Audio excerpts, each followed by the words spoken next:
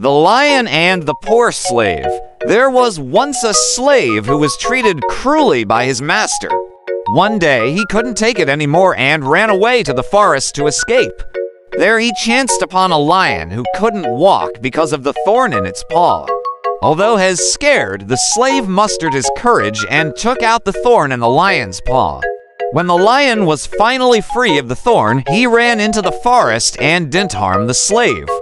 Sometime later, the slave was caught by his master along with some animals in the forest. The master then ordered the slave to be thrown into the lion's den. When the slave saw the lion, he recognized it as the same lion he helped in the forest. The slave was able to escape the den unharmed, and he freed all the other animals. Moral of the story: the good you did will always have a way of coming back to you. So do good deeds and be kind to others, and the world will